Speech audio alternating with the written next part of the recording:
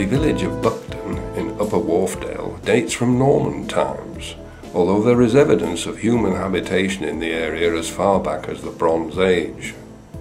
Originally a centre for deer hunting in the area, the village lies on the route of a Roman road and is grouped around a village green that has remained unchanged for many years.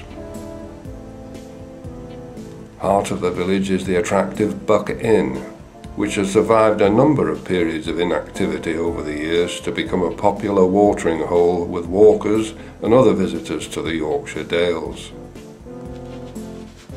Sitting, as it does, in the shadow of the 2,303 feet high Buckden Pike, it makes an ideal overnight stopping place for those attempting to climb the peak. The main road to Wensleydale and popular tourist spots like Hawes and Aysgarth Falls runs through Buckden.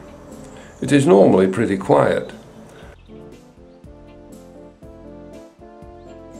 but there are a few side roads where yellow lines betray the fact that at times the village can have a parking problem.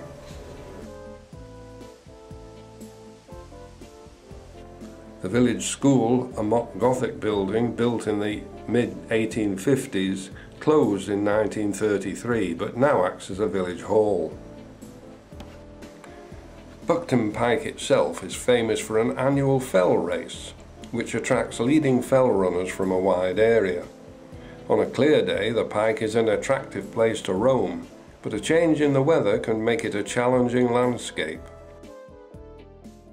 This memorial marks the spot where, in January 1942, a Wellington bomber with a Polish aircrew crashed in a snowstorm. Only one man survived, crawling down from the fell following the tracks of a fox in the snow. In 1973, he decided to build a memorial to his fallen comrades. Buckden Bridge carries the road over the River Wharfe and dates from the 18th century, when it replaced an earlier crossing washed away in a storm. It is sometimes called the Election Bridge because a prospective MP promised to pay for it if he was elected.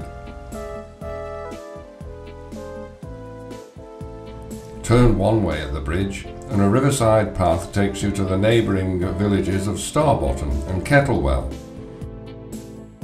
Turn the other way and you are heading for the hamlet of Hubberham, which is part of the parish of Buckden.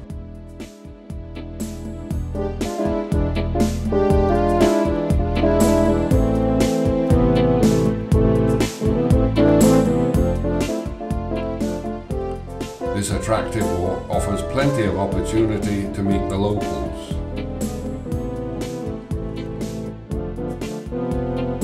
They'll happily pose to have their photograph taken, and are keen enough to make friends.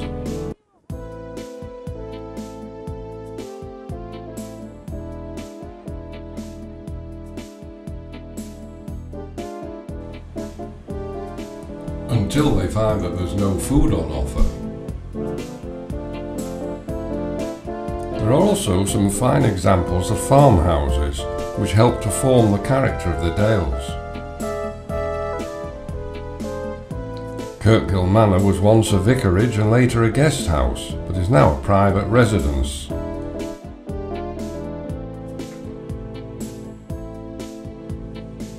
A plaque on the wall records something of the building's distinguished history. The George Inn at Hubberham is a traditional Dales pub where, since at least the 18th century, a local parliament sits annually to auction grazing rights on 16 acres of pasture land.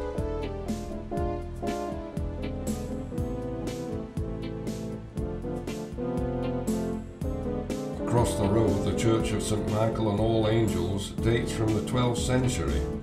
It is notable for tiny mice carved into the ends of some of its pews, and also as the final resting place of the author and playwright J.B. Priestley, who described Hubberham as one of the smallest and most pleasant places in the world. Every time I return, I can't help but think he was right.